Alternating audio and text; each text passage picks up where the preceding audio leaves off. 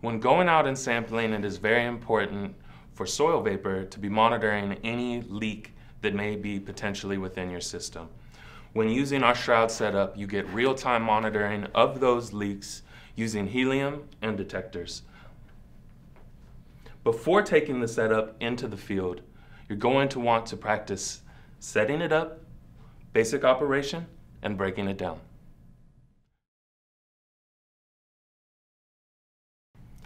Often, with short notice, Tedlar bags are used.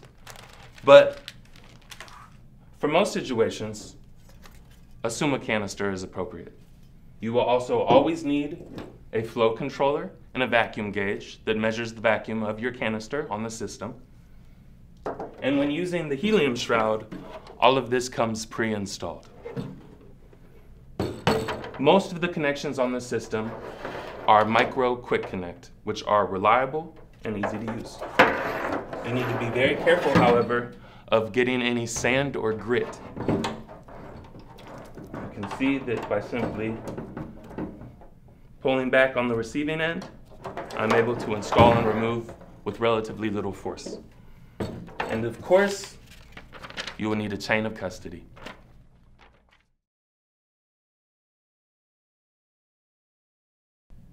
One of the best aspects of this setup is that you get real-time monitoring through helium detectors while taking your purge of your well. The first step in doing this is to connect your well line, represented here, to the internal body of your shroud. This is the only swage connection you'll be making, so you want to make sure that you do it well. We're going to put our nut and ferrule that is provided on the end of our well line with about 1 centimeter of line above it. We're then going to affix that to our flow controller within the shroud. Once we do this, you really only need to make it about hand tight, and then when in the field, go ahead and use a wrench and give it just a quarter turn.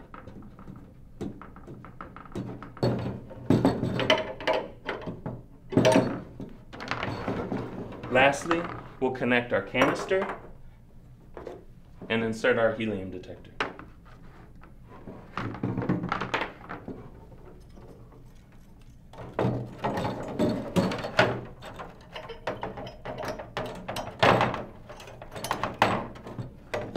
We will then close our shroud environment. You will hear an audible click. You will switch your three-way manifold to the off position. And then while in the off position, we will charge our shroud with helium. The DTSC guidance states 20 to 40% internal concentration. We set our regulators for that to take about 10 seconds of injection time. So while I'm doing that, I will begin to assemble my purge. There's 2 purge lines. One goes directly on the in port of the flow-through detector.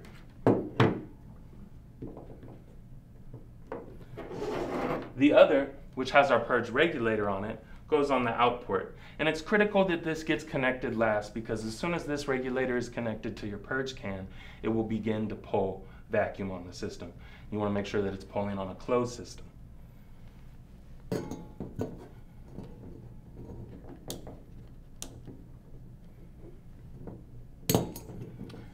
At this point, my internal helium is at 20%. Before even turning to purge, there are 2 things to check.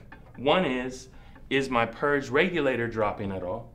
If it is while in the off position, that is indication that these connections are poor and that the ends of the lines may be frayed. In those cases, just slice off the end of the line and reassert.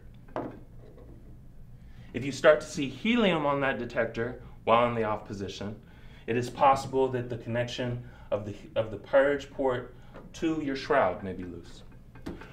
Once we switch to purge, we immediately want to start to look at our detector. If our detector climbs to helium concentrations equal to what is in our shroud, which right now is exactly 20%, that would be clear indication that our connection of our well line to our shroud was done incorrectly. Right now, it's holding strong at 0%. So the only other thing I'm going to look for is after what would be your calculated purge time. It is possible that when purging 1 or 2 well volumes, you may create enough vacuum below your shroud at the base of your well that if the well seal at the top is improper, helium will get sucked down to the sample point and back up through the system.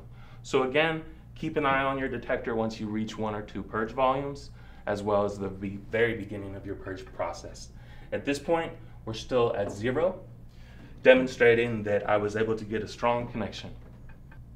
Lastly, once we have purged our full volume and we have proven that all of our connections are sound to any leak, you will switch the 3-way manifold over to sample. And at that point, you will sample for the given amount of time. Typically, the regulator is set to 150 mils per minute to 200. Your can is 1.4 liters, so your sample time should take between 7 and 10 minutes.